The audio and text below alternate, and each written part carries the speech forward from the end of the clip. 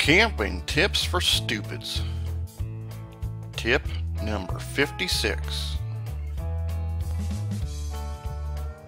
Winter camping can be a magical, wonderful experience.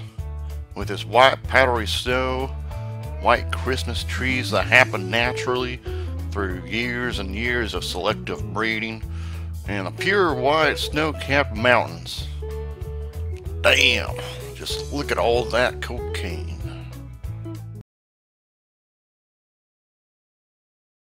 Yes, sir. Camping in winter can be a wonderland of fun. So long as the damn government doesn't fuck with the weather with their alien tech weather control machines. Should be fun times in the great outdoors. But one hazard you gotta stay prepared for is for the possibility of a nasty blizzard or snowstorm, where the sky just dumps the snow on you with a wind chill factor 1000. You might find yourself stuck, snowed in, and having to make an extended stay out there in all that 98% pure Colombian cocaine. So here's how to stay alive. And pay attention, because I might have to be associated with you on Facebook. 1. Bring a shovel. Hit face with said shovel, because you have to be told this crap. 2. Put shovel away.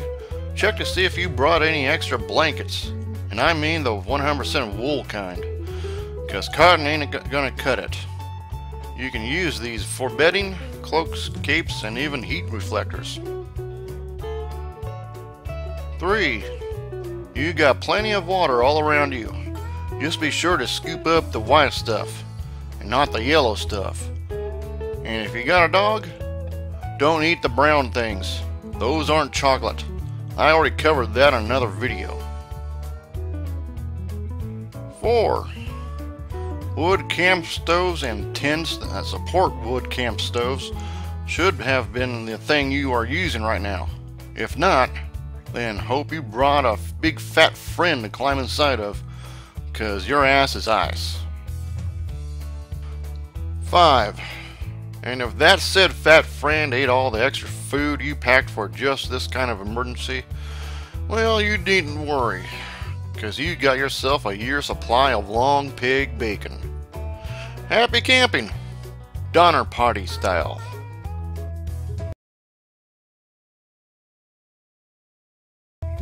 This has been Camping Tips for Stupids. Remember to spay and neuter your idiot population.